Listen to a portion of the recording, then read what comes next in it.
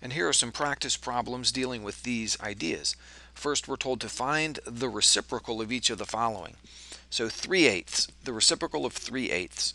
Well, the reciprocal of a fraction is just that fraction flipped over. So instead of 3/8, we have 8/3. For B, -7, the reciprocal of a number is just 1 over that number. So the reciprocal would be 1 over -7. But we don't typically leave fractions with the negative sign in the denominator. So let's write this as -1/7. The reciprocal of -7 is -1/7. The reciprocal of 1/4 is 4/1. And again, this is a form in which we typically don't leave it. We don't write the over 1. We would just write 4. The reciprocal of 1/4 is 4.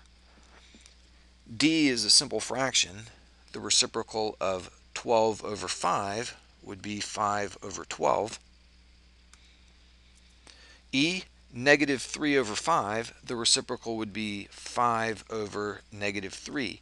And again, we don't usually leave the negative sign in the denominator. Let's put it up there. This would be -5/3. So the reciprocal of -3/5 would be -5/3.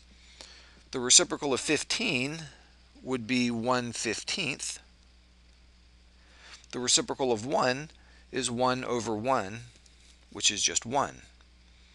And the reciprocal of 1/10 is 10/1, which we'll just write as 10.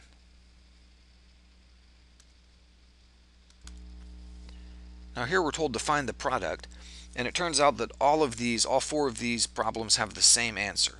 In every single case, we have one number multiplied by its reciprocal. See there, 4/7 and 7/4.